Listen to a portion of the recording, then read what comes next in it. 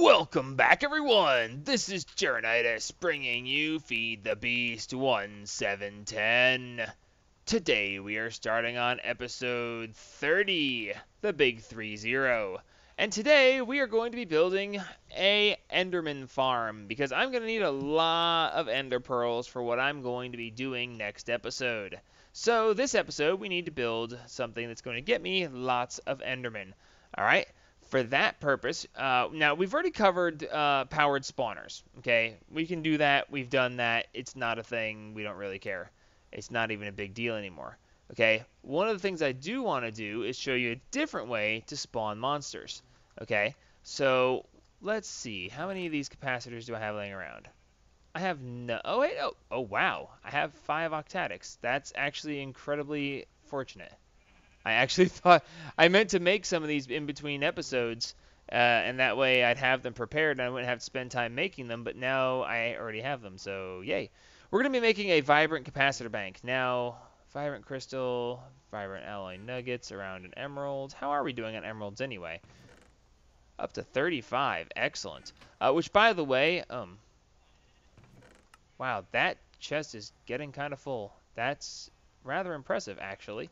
I went ahead and when I got the hopper down here, I went ahead and put an item conduit, pumping anything that goes from down there up into here, so I don't have to go down there and check anymore. It just gets pumped straight in right here. That's awesome. Oh, cool, and I've got lots of extra coal. As a matter of fact, let's just go ahead and... There we go.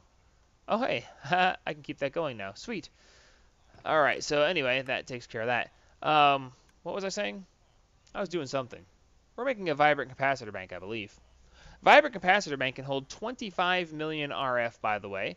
Oh, that's right. We need 4 electrical steel and a vibrant crystal. And the ores and ingots, which is also starting to get full. Ooh, we're going to have to do something about this. Do I have any electrical steel? I have 6. Excellent. I have just enough. And I have 4 vibrant nuggets. I need 8 in total. So let's take one of these vibrant alloys, break it down, and now we should be able to go ahead and make ourselves a vibrant capacitor. And there we go. Excellent. Isn't that wonderful? All right, so now we have a vibrant capacitor. That is going to be useful. We're going to be basically adding this to the nether farm. I already have an automated killer down there that has fortune on it, so I'm just going to be adding this to the nether farm. So I want to go ahead and put as much stuff together here in the overworld as I can, and then forget something critical, and therefore have to travel back and forth between dimensions, even though I don't really want to. Okay, actually, it's getting to be nighttime outside, so let's go ahead and make the first thing we need right now.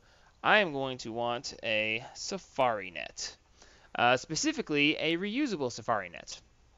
And that's going to require 4 ender pearls and a gas tier.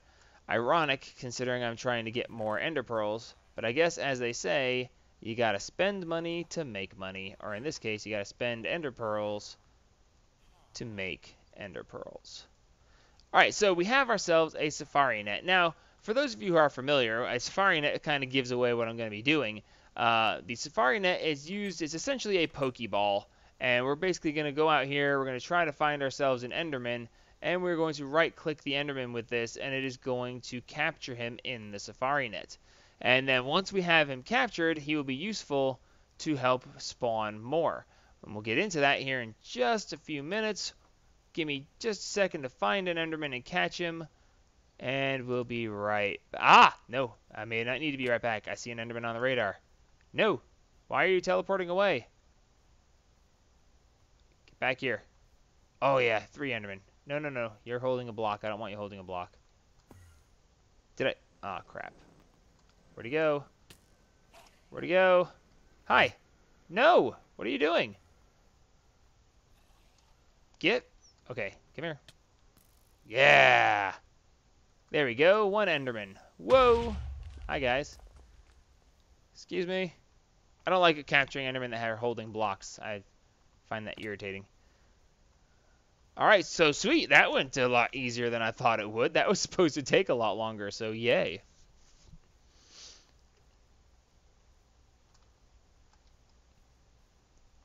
Alright, sweet. So now that we have an Enderman captured, well, now we need to do something with said Enderman. I can't believe that went that well. I should have killed the other Endermen that were standing by just because. But I just, yeah, that was too good to pass up. Actually, I don't need you in my inventory, or you in my inventory, or you in my inventory, or you in my inventory. So, yay, moving on. All right, or you either. All right, cool. So what we want to use the Safari Net for is a powered spawner. Okay, not a powered spawner, an auto spawner. We're not doing powered spawners. We already did powered spawners. We're going to use something new. And this is the auto spawner from Mine Factory Reloaded. Okay, to make one of these, we're going to need some more emeralds, some magma creams, a basic machine frame, redstone reception coil. We should have pretty much all of this stuff handy. Let's see what we have in machine parts. I have the plastic. That's about all I've got. Wow, I really thought... Well, I got lucky with the octadic capacitors, so I guess I shouldn't complain too much, right? So let's run outside here real quick and grab a little bit of nether wart, if I can get... Really, guys? One nether wart. Do I have... Oh, 2 magma creams. I think it was 2 magma creams. Yep, 2 magma creams, 2 that... Okay, 2 emeralds, a reception coil, and a machine frame basic, so... 2 emeralds. We had the machine coil, didn't we? No, we sure didn't. That's just redstone and gold. 2 redstone and some gold.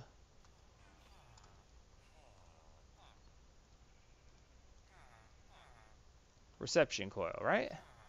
Yes, cool. So that means that all we need is a machine frame, which is going to be iron, glass, and a tin gear. Also, nothing we can't handle. Let's see, 4 pieces of iron. Actually, you know what? I'm just not even going to go there because I've got plenty of this stuff, and I don't mind using it. So let's see. We're going to be using a lot of these things at some point in time anyway, so... No, dadgummit. There we go. There, now we have plenty of extra gears. And now we just need some glass. And we should be able to make a bunch of excess machine frames, because we are going to be using a bunch of these. Just trust me on that one. So let's see. Let's take... you know what? Let's just go ahead and make it. Alright. 1 auto spawner. Alright, cool. So the auto spawner is going to be what is going to spawn our Enderman. Okay, so we're going to use the Safari Net in the auto spawner, not powered spawner, to spawn our Enderman. Now, the auto spawner runs on RF and also needs mob essence. Okay, mob essence is gotten from grinding enemies. So my Factory Reloaded has a block called the grinder. Okay, and you supply the grinder with power, and it kills monsters and gives you their drops, and it also gives you mob essence. Okay, so you need a mob farm to get mob essence to use the auto spawner that makes a mob farm. I personally don't think that's the greatest way to go about this. So instead, we're going to be using, is it the sewer? I'm not sure if it's the sewer. I'm wanting to say it's a sewer. Let's just look it up.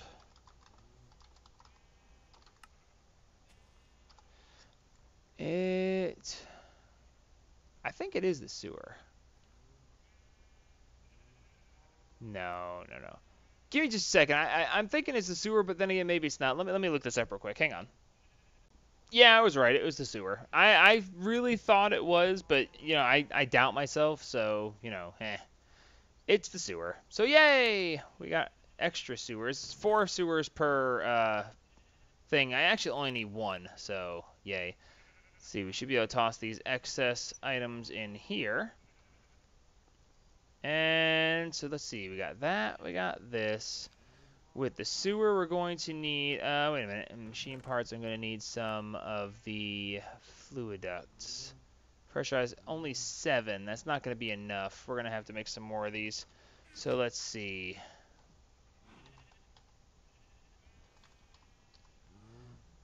pressurized fluid conduits. Let's see. Okay, it's just fused quartz. Is that in here as well? Eee. Do I not have any more fused quartz? Ugh. Do I have, okay, good. We've got more quartz. We're gonna have to go to the Nether and get some more quartz at some point. But yeah, it should be fine. Conduit binders? Seriously, we're out of conduit binders too? Are we really going down this road? Fine. Gravel, sand, clay, sand. I don't have any gravel anymore, do I? And we're running out of clay. Well, this could be bad. Let's see. Gravel, double compressed. How about some just normal single compressed gravel? Thank you. Alright, so let's see. Interesting, I'm running out of everything. That actually will make me quite a bit of this stuff, so that'll be fine. And go. And they should show up here rather quickly, so awesome. And the fused quartz as well. So, yeah, that should do. 39 should be enough, I think. Yeah, that should be enough. Alright, so now that we've got that, we're also going to need a couple of drums. So let's see. Yeah, we're going to use drums because I want to. And because I have all kinds of iron and I don't mind wasting it at this point. So let's see, we'll make 2 drums.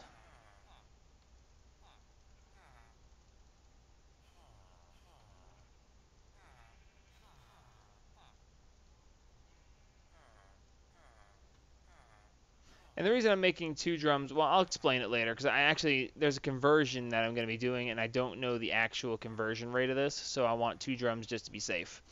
Yeah, realistically, I probably should use 3 drums just to be really safe, but, well, we're not going to get too far into that. So let's see. Got the sewer, got the XP drum, got the normal drums, got the capacitor bank. We're going to need, let's see... Actually, we're going to need some redstone conduit. Got it. Item conduit. Might need a little bit of that. We're going to go out there with, like, everything. I'm trying to think of everything I could possibly need. And inevitably, I will forget something because I'm me. But that's okay. Let's see. Barrels. I know I'm forgetting something, but I just don't know what. Let's toss this stuff in the auto sort chest because I don't need it with me anymore.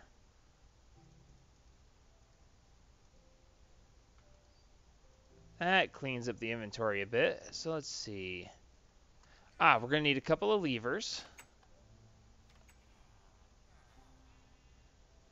Levers, machine parts. 2, let's bring 4. That'll be extras, that's okay. Oh, that's right. With the other, I'm going to need a, what do they call that? It's a experience shower. There we go, an XP shower, obsidian and 3 iron. That's okay, I can manage that. I knew I was forgetting something. And now that I've got this, I have got everything I could possibly need, and there's no way I'm forgetting anything else. Just remember I said that here in a few minutes when I'm going, dadgummit, I forgot this. Okay, now I think we might need a open blocks tank to use the experience shower with. So let's go ahead and make one of those just in case. And that's going to be some more obsidian and some glass panes, which we have plenty of. And then we can go over into the Nether and get this thing assembled and see if we can't get it working. Oh, I forgot something else. I know, I didn't get to the Nether before I said I forgot it. I'm losing my touch. Alright, I need an... Well, actually, no, I can do it that way. I can work with this. Yeah, I can work with this. All right, so let's head over to the Nether, and we'll get this thing put together. See you there. Alrighty, we're here in the Nether, and the first thing I want to do is, by the way, since I've gotten here, my capacitor bank is being charged by my wireless charger. I've gone ahead and turned off the spawner for the moment, but I want to go ahead and place this in the power line. Actually, I need my wrench for that. Yeah, right there seems like a good enough spot. Put that in right there, and we will see that it is draining an ungodly large amount of power. There we go. Filled up the lines. We are now generating 400 RF per tick from these guys. So, awesome. These guys are now running full blast as fast as they possibly can. It'll take a while before this catches up. Realistically, this is just going to, with the spawner, one of the spawners running, this should continue to build. Right now, I'm just letting it... Why are we suddenly losing power? That was kind of strange.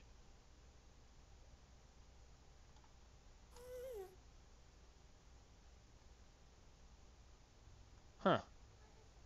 I don't know. Anyway, while we're going ahead and setting up the other stuff, I'm going to let this go ahead and be filling itself. All right, so the first thing we want to do is start converting our... we need to start making our mob essence, okay?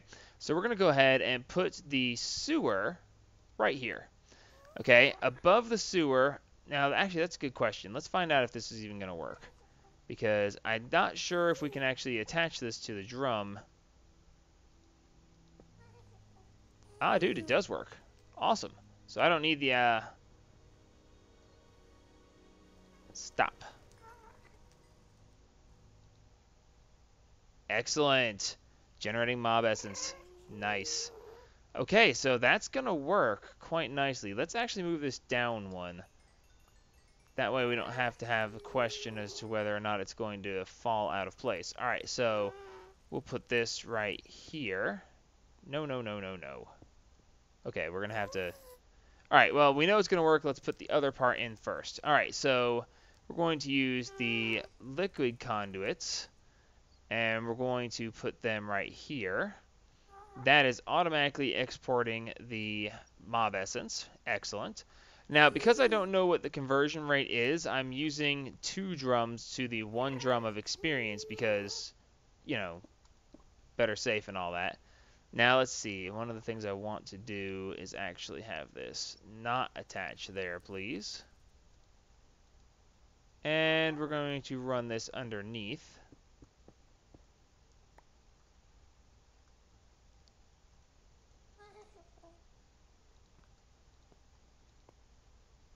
And we're already out. We're already out. Good. So let's go ahead and put this in. Actually, we should be able to just put it in right there. Let's see. Oh, yeah, that works. All right. So, yeah, it's generating mob essence and being pumped out as fast as it can be. So we're taking a full drum of experience, pumping it onto that. Now, the question is, how many will it fill both of these drums and have experience left over? Well, that's what we're going to find out, isn't it? All right, so we're going to go ahead and hook these 2 up, and we're going to go ahead and run the liquid conduit along the ceiling right here.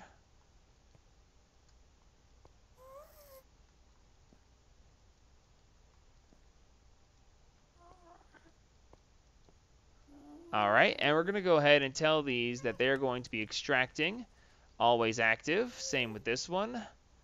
Always active on extract. Okay, so now we're pumping essence up there, and let's see if we can get one more piece right.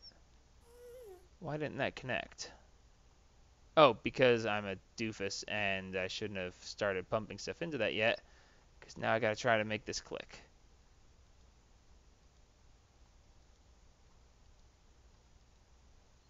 Okay, we'll just do it from up top. Alright, so let's go upstairs, and since that's all doing its conversion, let's go ahead and hop in here. Thankfully, I turned this off, because otherwise this could be a horrible mess. And let's see. Okay, we're coming in from that side over there. So now I should be able to do this click without having to do all the jumping. Okay, fine. Let's just do fluid conduits, please. There we go. That's better. Alright, so now we should be able to go ahead and bring the fluid conduit. There we go. And we're going to go ahead and put the powered spawner in front, I think. Beside would actually probably be better. Let's just put it beside it. And the one piece of power conduit that we took from downstairs to put in the spawner, to put in the the capacitor bank. That thing! You know, the thing! The thing with the stuff. Anyway, don't ask. I can't talk tonight. Alright, so now this should be, indeed, we are getting full of energy and essence. And we can now go ahead and put the thing in here. Now, what we need to do past this is go ahead and run a little bit of this redstone conduit. Okay, now we should be able to put that there, and that's going to connect that as well. Okay, we spawned our first Enderman. Excuse me, I need to take that back out. And I need to catch one of you new Endermen in a soul vial. Stand still. Good boy. Alright, so now we can add this to the number of things being attracted. And now, hopefully... Really, dude? You just happen to be standing at the one little section that this thing doesn't reach? Come on, move. What the... What did you do? No! Oh, don't tell me this doesn't work. The attractor obelisk doesn't work on Enderman? No, couldn't be. Well, this could throw a complete knot in all of my plans. Let's see what happens. Come on. Come on, you're supposed to walk thing. It's supposed to attract you. You're not being attracted. This is not working. Alright, let me give this a minute and see what happens here. They're supposed to just go this way, so give me just a second. Well, the one guy just happened to randomly walk off, but let me see how this is going to work out. Be right back. Alrighty, well, that was fun. So, yes, the Endermen do not get pulled in by the experience attractor. That was fun. I had so many of them milling around that it was just ridiculous. And then I had a problem. And I will tell you about this problem here in just a second. As it turns out, the conversion rate from experience to mob essence is actually quite a bit higher. And without any kind of regulation on the experience shower, which I actually had to break, not just break but destroy, but with no regulation on the experience shower, it just kept pouring experience into the world, and then finally, basically, so much experience accumulated that everything completely lagged out and just went crazy. It just was not working. So, yeah, good thing to not do. So, since that's not going to work, since the tractor obelisk is not going to work, we're going to make something else to get the Enderman moving. We are going to make ourselves some conveyor belts. I really didn't want to use conveyor belts. When I originally built that particular setup, I specifically didn't use conveyor belts. I mean, I could have back then, but, you know, I thought it was prettier to have the obelisk standing there all, you know, I don't know. Oh, God, I made too many. Yeah, whatever. Whatever, I don't even care anymore. So, yeah, I had the entire world crashed. Actually, the entire world crashed more than once. And I had to try to clean up all the liquid experience that was laying everywhere. It was not fun. So, let's get back over here. By the way, having too many experience orbs loose in the world will cause your world to crash. Well, not necessarily crash per... Well, that was just rude. Not necessarily crash per se, but it will cause it to lag to the point where you just can't do anything. So, that being the case, let's see. We're going to go ahead and put... You know what? I don't care. I'm not taking the chance of that happening again. One barrel, it can't possibly. Can't possibly, I say. And having said that, it will probably wind up biting me in the butt. That's okay. So we're gonna, if I had bedrockium, I would do it that way. It would be a lot easier, but I don't, so.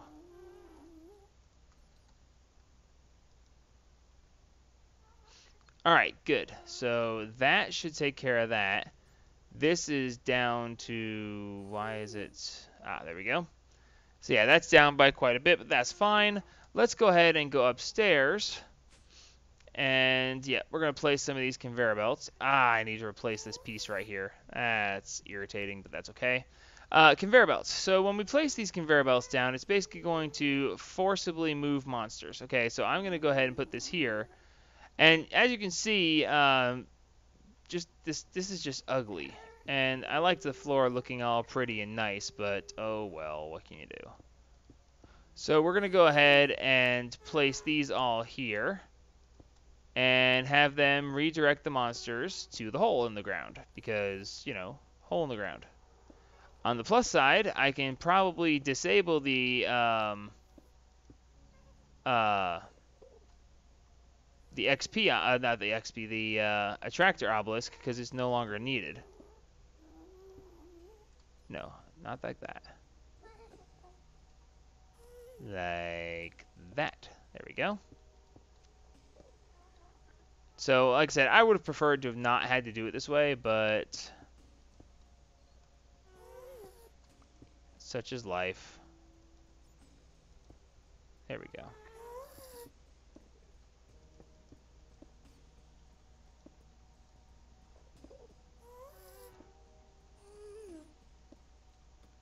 Nah. Goodbye, Enderman.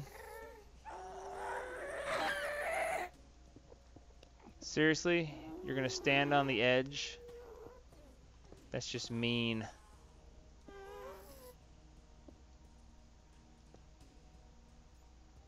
Well, it actually kind of makes sense if you really want to think about it. I need to,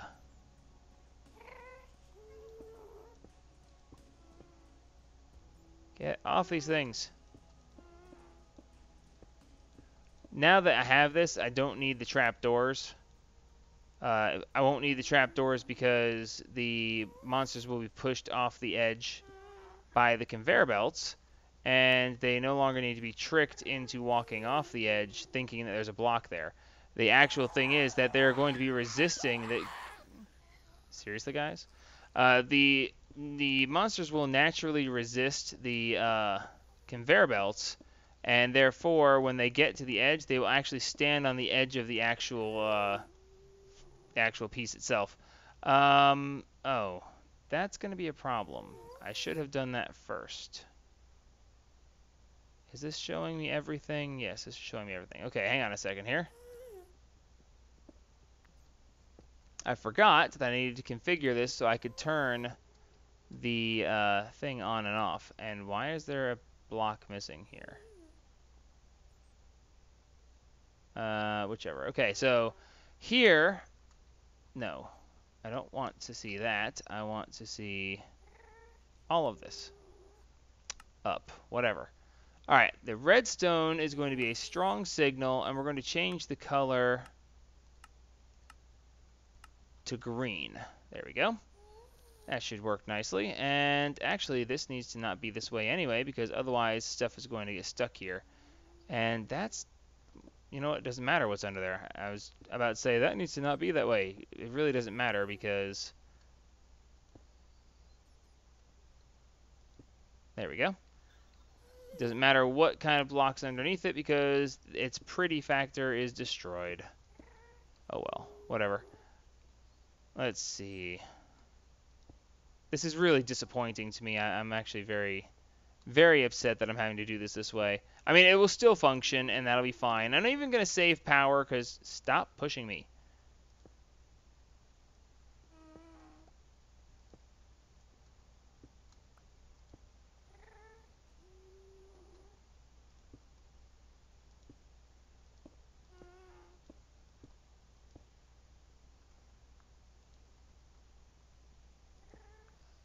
I do not want to get pushed down in there with Killer Joe.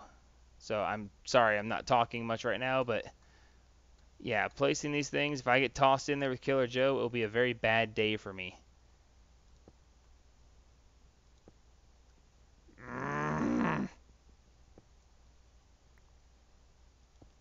There we go.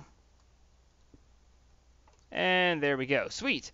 All right, so now that we've got that set up, we can go ahead and break this right here. And we can go ahead and place, wow, I made so many more conveyor belts than I needed to. That's all right. So now we can go ahead and put this one, and this is going to be the south. The south is going to be in, out, and the color is going to be green. And we can go ahead and put one of our switches here. Put switch here. I got to have a conduit facade. And I don't have one. Urgh. Whatever.